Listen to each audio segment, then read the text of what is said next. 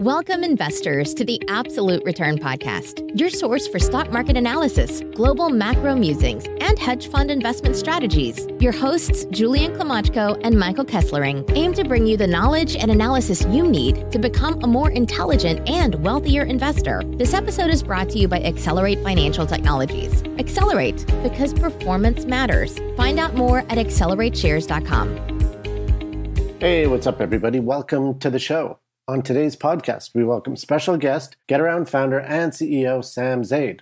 Getaround is the world's leading fully digital and global sharing marketplace. On the show, Sam discusses his entrepreneurial journey from Ottawa to San Francisco, the main benefits of car sharing for both hosts and guests, what it's like being a Softbank portfolio company, his favorite productivity hack, and more. Point of disclosure, the Accelerate Arbitrage Fund ETF does hold shares and warrants in Interprivate 2 acquisition, the SPAC that is merging with Getaround. So with no further ado, here's our show on car sharing and entrepreneurship with Getaround CEO Sam Zaid. Welcoming Sam from Getaround to the show today, calling in from San Francisco. Sam, how are you today? I'm doing very well. Thank you, Julian. How are you doing? Not too bad. How's the weather in San Francisco these days? You know, it's summer in San Francisco. I think it's what the coldest part of the year every year. Perfect. So I want to kick things off, getting into your background now. Prior to starting Getaround a while back, over 10 years ago, you founded a couple other startups in Ottawa, Canada. How was the experience of launching a startup in Ottawa versus San Francisco, and ultimately what led you to kick off Getaround in California? Yeah, that was a long time ago now. But I think, founding a couple startups in Ottawa, it's really a fantastic experience. It was sort of in that first renaissance of the web post the .com bust. So really a lot of interesting things happening back then, like Web 2.0, big data, cloud computing, AI, mobile. But, Ottawa was very small, but still a vibrant startup community. So it was a good place to, I think, meet a lot of up and coming young entrepreneurs and really got to, I think we were very close and shared a lot of lessons, learned a lot of things together. Some great companies came out of that, probably the most well-known being Shopify. And my transition to San Francisco was interesting. I had actually started my second company in Ottawa called 360PI, which was early cloud, big data, and AI. And we actually became the market leader in a space that was called retail price intelligence with customers like Best Buy and Overstock. And anyway, I ended up in San Francisco by way of attending the inaugural class of Singularity University. That was a school started by Peter Diamandis, Ray Kurzweil, Larry Page, and others. And, while I was there at Singularity at SU, I lived with 39 other students on the NASA Ames base in Mountain View. And it was really from there that I ended up, sticking around San Francisco, starting Getaround with my co-founders. Makes a lot of sense. Now, with the founding of Getaround at that time, what was the idea back then? And has it changed? Has it evolved as you went from startup to operating company to now revenue generating business on the verge of going public? How has that transition over time? Yeah. I guess on the first thing, we started Getaround because, we have a world problem at the time. I think we called it car overpopulation, just because we have way too many cars that, way more cars than we need. If you add it up, we have something like 1.2 billion cars globally. And on a daily basis, we waste about 30 billion car hours. So, we felt that was really inefficient. We also felt that people would share cars more often if, like many things, technology made it easier. So what does that mean? That means if you had a fully digital experience where you could just book a car from your phone and be gone in 60 seconds, if there was technology in the car, so it was connected, so you didn't have to meet someone to pick up the keys or arrange, just getting into the car. And so when we looked at that, we said, hey, we think that technology will change how people fundamentally view cars and use cars, and we should start a company doing that. I don't know that I would say it has evolved, although I would definitely say we've continued to refine it over time. Today we're still a digital marketplace based around this idea of sharing connected cars. We had started in one small part of San Francisco. We're much bigger today, so we're global across the U.S. and we've expanded to 7 countries in Europe. But probably I'm just trying to think, like probably the biggest evolution, to use that parlance, has really been partnering and integrating with car companies. So car companies like Toyota, we're also an investor in Getaround, where we natively get to integrate into the vehicle. So we don't actually you no longer have to equip cars with technology. You can take advantage of all of the richness of data and connectivity that all these new cars already have. So you created this digital marketplace for sharing connected cars. Now, my dumb question of the day, why would someone want to share their car? Like, what are the main benefits in this marketplace? You have the hosts and you have the guests. What's in it for them? Well, I guess, Julian, are you saying you wouldn't want to get your car for free? No, seriously. I mean, for hosts, people share it. They share their cars because they can make money, right? So you get to turn what's typically a depreciating asset most of the time, except maybe in the past couple of years, into a moneymaker. So that can mean, it also means you can, justify keeping your car rather than selling it. And then, of course, you get the benefits of still going to use your car when you need one. Another reason that was interesting that we've discovered over time is why people share cars is because they want to upgrade their ride, right? They think, hey, I can buy a better, newer, more expensive car, and I can offset the cost of owning it by sharing it with other people. And so that gets you sort of like, hey, if I really wanted that nicer car, but I couldn't justify it, outright, but I can because I'm actually doing good and I'm making some money at the same time, I'm going to go, do that. And probably the more recent, I guess, evolution that we've seen, to use that terminology in our marketplace, is people share cars because, some of these users become entrepreneurs and they begin sharing more than one car and do that either like as a side business or, their mainstay once they get big enough. And then I guess for guests, so people who actually, want to rent those cars. But if you live in the city, owning a car can be a real pain, right? And so Getaround really unshackles you from the hassle of ownership. And again, because it's such an easy digital experience where effectively your phone becomes like your car key, where you can really replace the need for having to own your own car. So you can live car free or car light.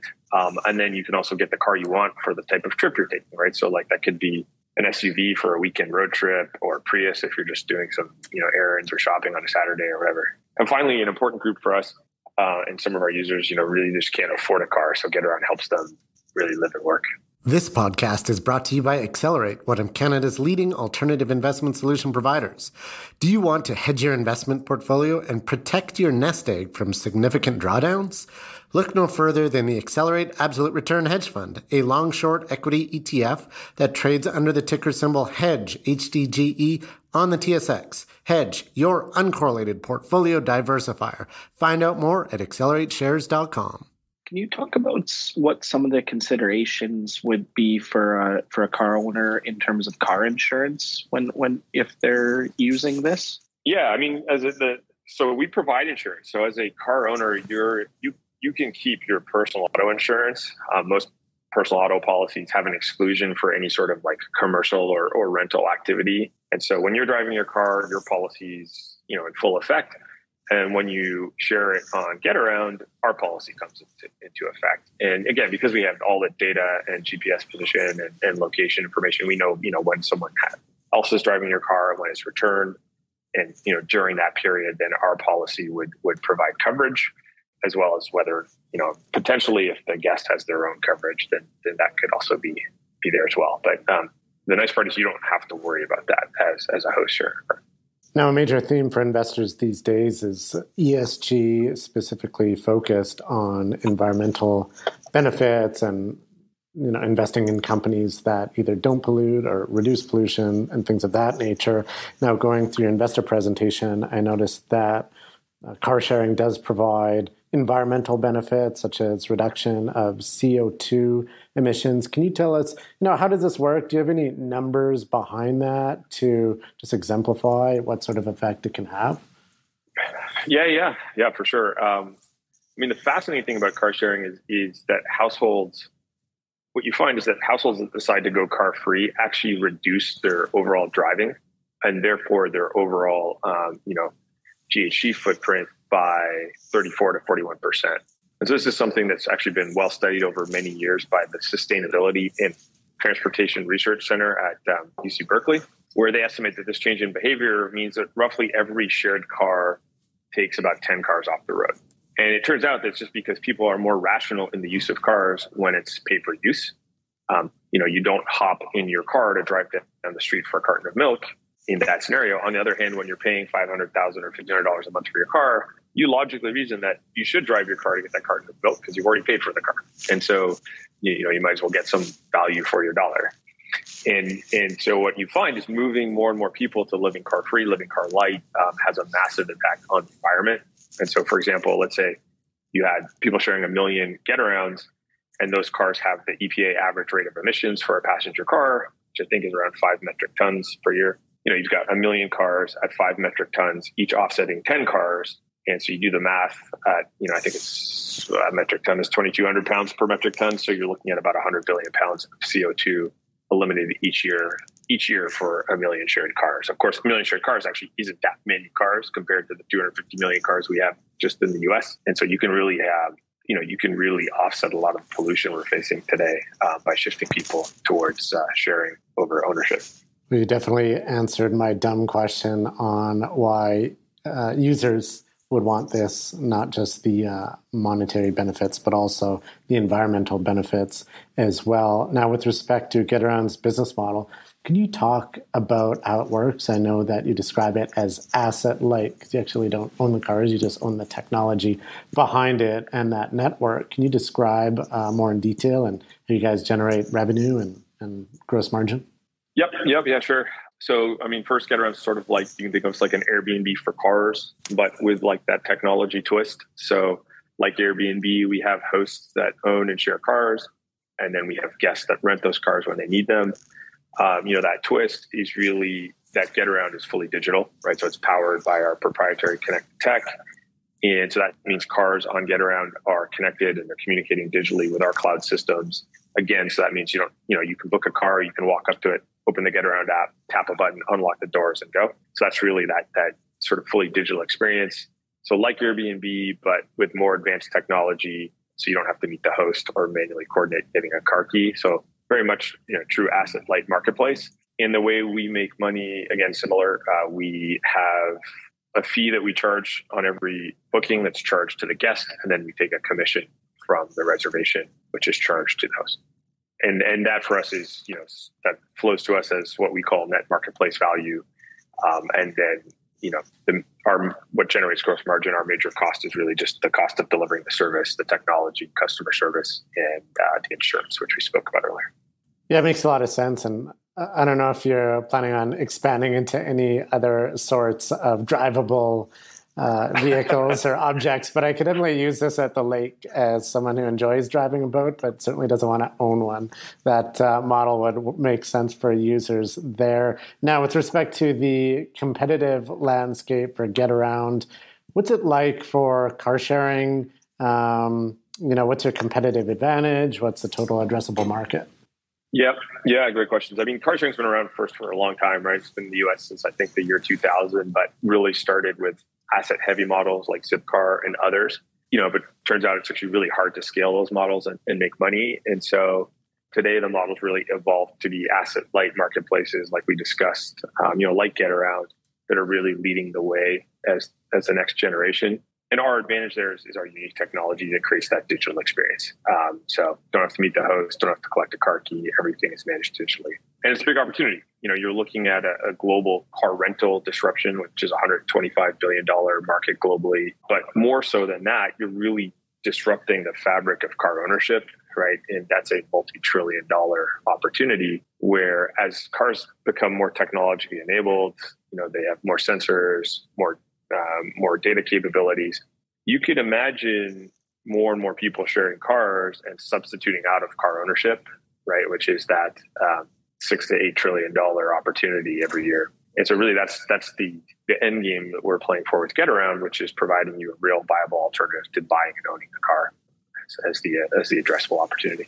Now, in terms of Getaround's future, one thing I noticed in your investor presentation, working on attaining positive EBITDA margins over the next few years. What are some of the keys to success in getting to positive EBITDA?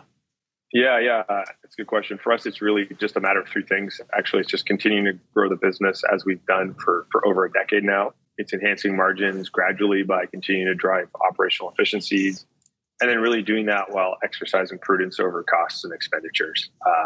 And so those are really the three things that we're focused on to achieve, positive adjusted EBITDA over the next few years. And now, a word from our sponsor, Accelerate, one of Canada's most innovative and fastest growing alternative investment solution providers, with a suite of institutional caliber alternative ETFs for investors seeking diversification and long-term performance. The Accelerate Arbitrage Fund, symbol ARB on the TSX, is the world's first SPAC-focused ETF with a diversified portfolio of SPAC and merger arbitrage opportunities in an easy-to-use, low-cost ETF.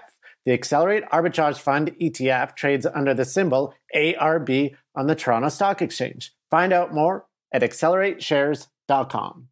Now, shifting gears a little bit, what exactly, how is it working with Softbank, having them as an investor? Yeah, that's definitely shifting gears. I'll say that overall, they've been great. They've been very engaged, very supportive over multiple years. Obviously they're a large company that, gets a lot of attention and flack in the media and can shift priorities very quickly. And so that can be challenging as a portfolio company to, be on the other side of a changing set of priorities and direction. And that's probably been the biggest challenge, I would say, is managing the cycles, the media cycles, and everything that goes with the pressure that's on the Softbank Corp and as well as the Vision Fund.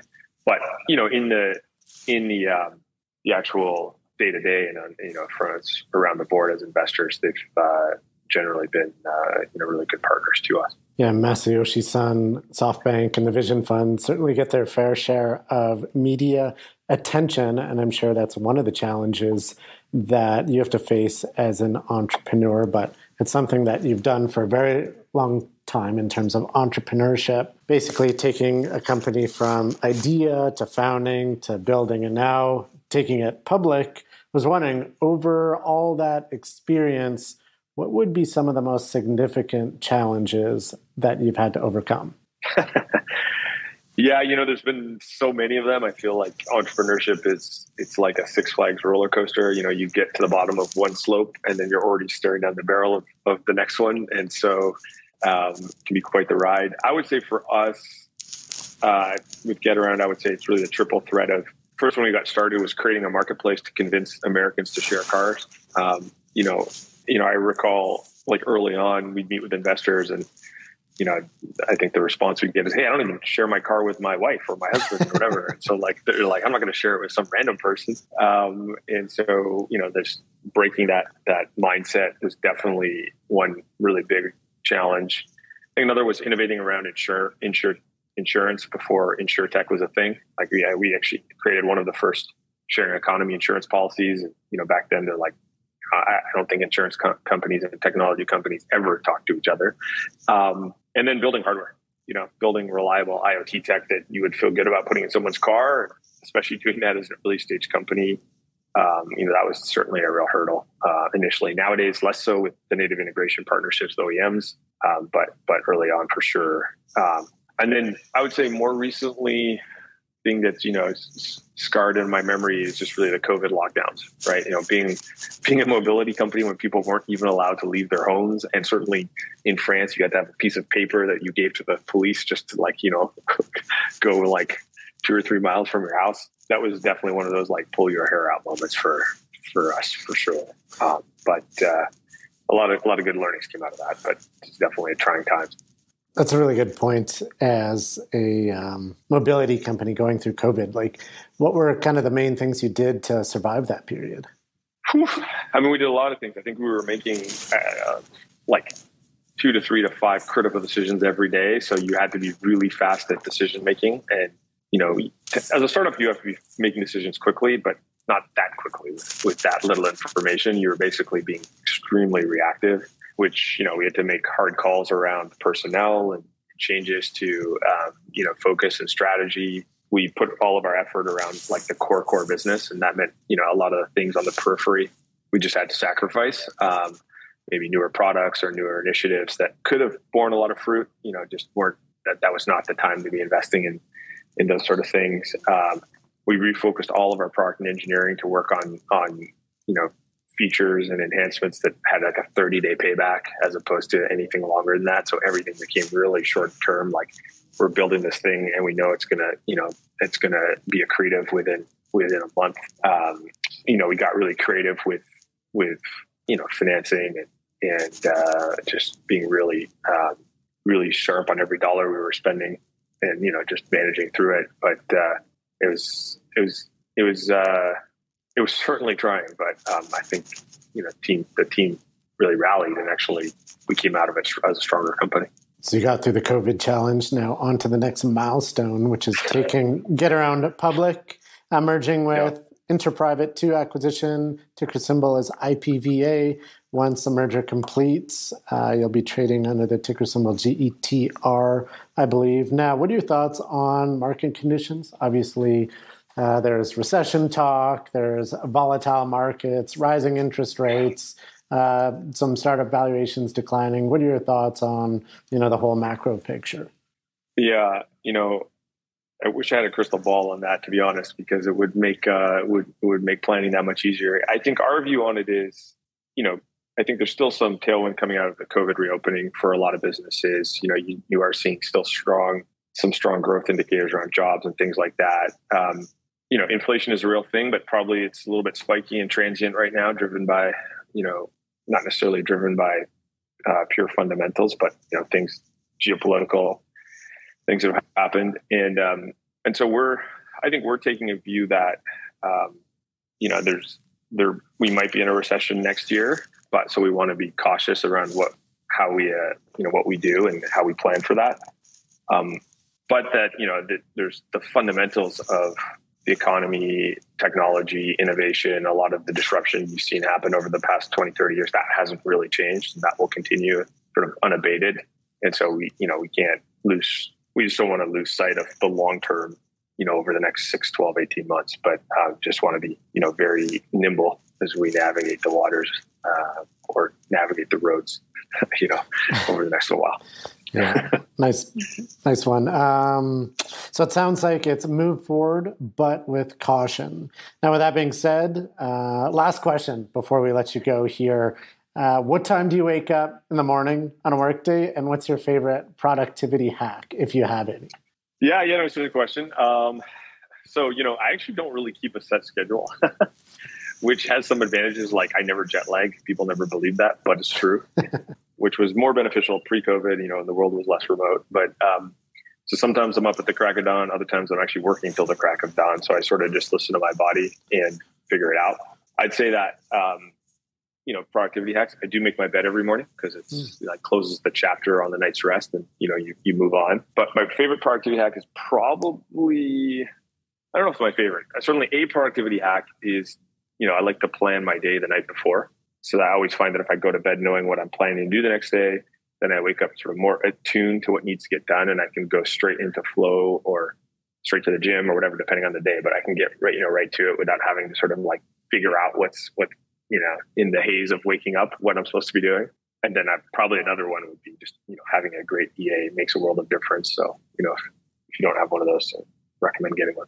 But that's all I got top of mind right now. All right, great. Well, solid advice for our listeners. And Sam, thank you for coming on the podcast today. A lot of interesting things happening at Getaround, on the verge of going public. So wish you the best of luck. And we'll be watching this story unfold. Thank you, guys. It's a pleasure to be here. Have a great day. All right. Take care. Bye, everybody.